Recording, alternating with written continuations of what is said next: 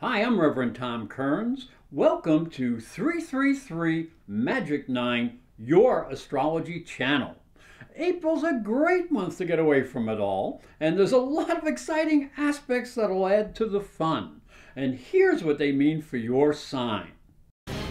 Mercury conjuncts Neptune April 2nd, 2019. Libra, Mercury transiting your 6th house of routine energizes your work. This is a great time to reorganize yourself. Start a healthy routine of diet and exercise. You'll feel better and be more productive. His conjunction to Neptune in Pisces illuminates your mind. Your imagination is best used in practical applications, since this is the house of your everyday work. You may find a new sense of inspiration that helps you increase your production and creativity. Venus conjuncts Neptune April 10th, 2019. Libra, the conjunction of Venus and Neptune in the 6th house of daily routines will inspire you in self-improvement and work situations. Your creativity and ingenuity can help you tackle work, and you may be surprised by a nice little reward. You could even fall in love at work. Watch your diet, start an exercise routine, and you will look better, you will feel better, and you will have more energy. Don't get lazy and overindulge, or you'll slow down your mind, which can hurt your creative efforts. Ingenuity, new techniques, and your vision can lead you to a more satisfying experience. Venus squares Jupiter April 15th, 2019. Libra, the square between Venus, the goddess of love, and Jupiter, the greater benefic, suggests optimism and expansion, but also the need for some balance and self-control. Too much of a good thing can be a bad thing. Venus in your 6th house of routine inspires a sense of creativity in your work.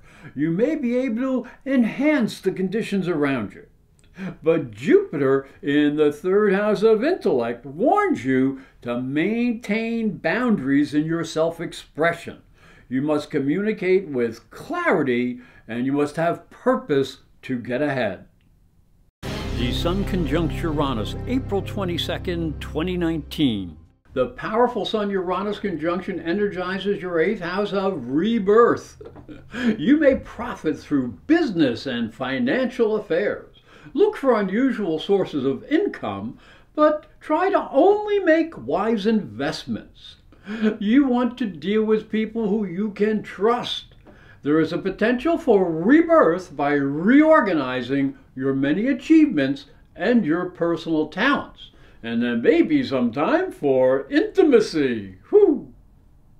Pluto goes retrograde April 24th, and Saturn goes retrograde April 29th. Libra, Pluto and Saturn turn retrograde in your 4th house of foundations. Saturn, the Lord of Karma retrograde, warns you to review your personal fears and your boundaries. A real sense of security will be earned through hard work and self-confidence. Pluto, the planet of transformation, compels you to examine your emotional nature and your sense of inner security. Pluto expects honesty and can force you to destroy false beliefs.